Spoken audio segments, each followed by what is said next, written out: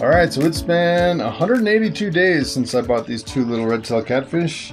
And this guy is ready for some food. He is fired up this morning. Pretty awesome. I've been taking videos every day, posting them on YouTube so you can see how fast they grow. And today we're going to start out with some hand feeding. Been hand feeding every day, just a little bit to start. And we'll start out with a little bit of cod here that I bought at the grocery store. Look at that guy. He is fired up. Almost jumped out of the water right in my lap on that one. That's pretty funny. All right, let's see if I can. Oh, that's a big piece right there. I think that's a little too big. I think that's multiple pieces right there.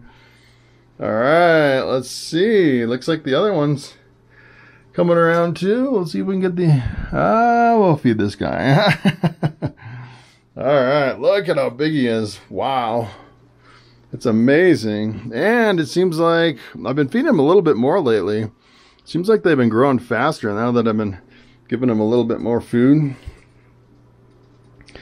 Dropped a little bit there. Let's see if I can get this guy to eat a little.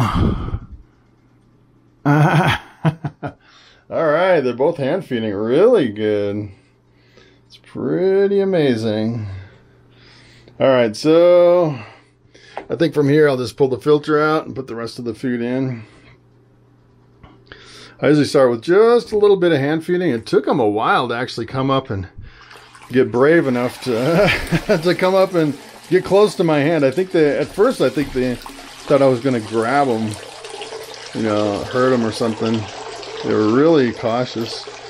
And it seems like in the last few days they've really gotten very comfortable just coming right up to the top.